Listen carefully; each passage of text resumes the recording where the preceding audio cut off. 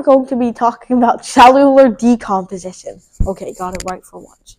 Alright, so cellular decomposition is a very simple concept. Basically, first of all, it's just an extension of a graph. When you think about a graph, you think about a set of points, or dots, or nodes, whatever you want to call them, and edges.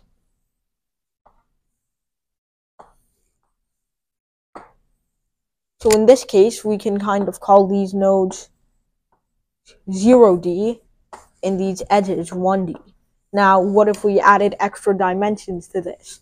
What if we added a 2-dimensional or a 3-dimensional edge?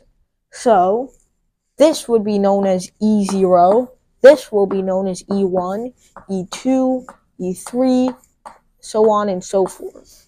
So the best example of this is just a sphere. So a sphere 0 would just be a 1D sphere that is 2 equidistant points from the origin. So now 2 equidistant points are just 2 nodes. This one would be E0 and this one would be E0. So it's a disjoint union of the two, E0 union E0. Then, if we have S1, that would be the 2D sphere, which looks, the 2D sphere, which is just a circle, so it looks like this.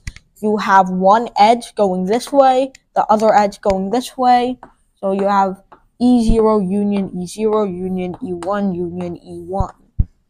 Then you have the 2D sphere, which looks like this. Our 3D sphere, which looks like this. Our earlier 2D sphere is right over here. Then we add a 2D surface stretching all over this side and another 2D surface stretching all over this side. So that means we have E0 union E0 union E1 union E1 union E2 union E2. Now, there are, of course, more examples of this, but the sphere is the easiest one. Now, we want a better definition. We want to formalize this and apply it to more tricky cases like the Klein bottle. So, we'll do that next time.